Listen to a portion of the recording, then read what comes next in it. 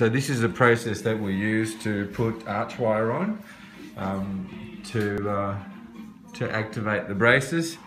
We use these little O-rings, so we get this arch wire, and if it's a bit hard to bend, then we either cool it down or elongate it as you saw there.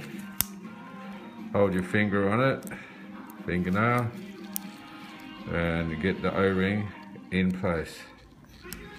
Sometimes it's a little bit hard, usually not too difficult. So we just continue this all the way around the arch wire. This one's not in the groove, so we just lift it out a little bit, get it into the groove, and push it in. If it's a bit stiff, just remember just to cool it down with a bit of air.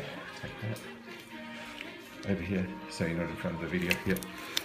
Okay, so I just hold it in place with my finger. I normally engage this part of the bracket first, and I find that's the quickest way to get these O-rings on. Just get rid of that saliva so you can see a little bit better there.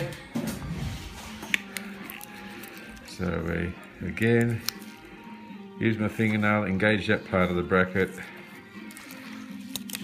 Okay, so this one here, just get you to turn that way a little bit for me. Okay, so it's important to get the arch wire actually into the groove of the bracket. So there we are, it's in the groove now. You can see the nice bend in the arch wire there.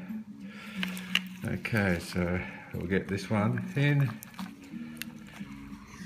This is a little bit hard to video this stuff because I've got big fingers. Okay, and so then we've got the end of the arch wire there. We're just going to cut that.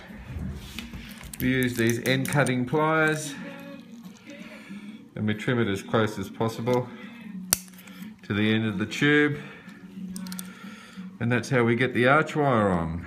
Okay.